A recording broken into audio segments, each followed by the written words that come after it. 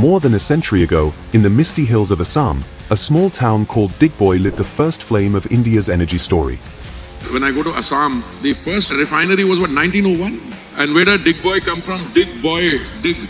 And that became the Digboi. I hope we get a refinery called Drill Baby Drill. What began as Asia's first refinery in 1901 has grown into a movement that fuels a nation of 1.4 billion dreams. From those hand-dug wells to today's digital refineries, India's journey has been one of courage, creativity, and constant reinvention.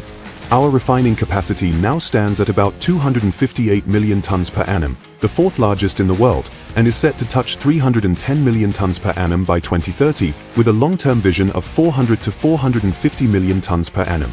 And I'm told that as per reports, over 101 of the world's 420 refineries, representing nearly 18.4 million barrels per day, about 20% of global capacity, are at risk of closure within the next 7 to 10 years.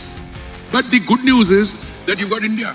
Today, India exports fuels to over 50 countries, worth more than $45 billion, and sources crude from 40-plus nations, creating one of the most diverse and resilient energy portfolios anywhere.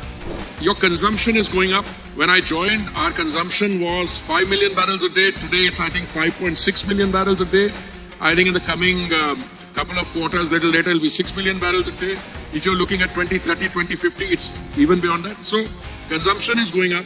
Your technology, your innovation, that is going up.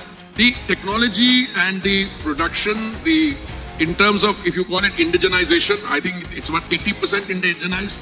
The petrochemical intensity index has climbed from 7.7% to 13%, and new systems for biofuel integration, green hydrogen co-processing, and AI-driven digital operations are setting global benchmarks. You're not looking only at India. Today, this is part of a global flow. So I think the overall Indian energy scene looks very promising. From the towers of Digboi to the smart control rooms of today, India's energy heritage continues to shine, rooted in legacy, powered by innovation, under the visionary leadership of Prime Minister Narendra Modi ji.